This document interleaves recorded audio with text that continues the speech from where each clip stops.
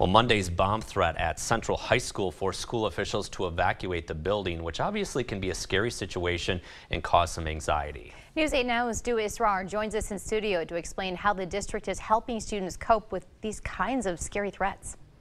Amy and Mike, the district of La Crosse is sharing information about resources available for students who may need emotional and mental support. In a school board meeting on December 6th, students expressed fear about a rise in threats. With each student I see who is isolated and frustrated, I grow more concerned for our school's collective well-being. On Monday, those concerns became a reality. Students were evacuated from Central High after reports of a bomb threat. We've got an extensive safety plan, and when we have an incident like this threat, we're able to use that plan to guide our actions.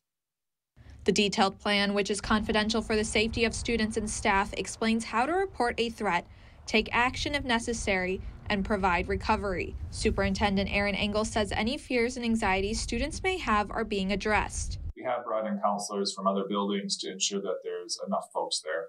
Students believe the increase in threats is because of a lack of mental health resources during the pandemic. This has led to increased bullying, harassment, and disruptive activity during school hours. Engel says the district is working on allocating its elementary and secondary school emergency relief funds to provide further mental health resources for students. The final submission for our ESSER plan isn't until March, and so it gives us a little time to make those adjustments. Engel says students can reach out to teachers and other staff to discuss any concerns.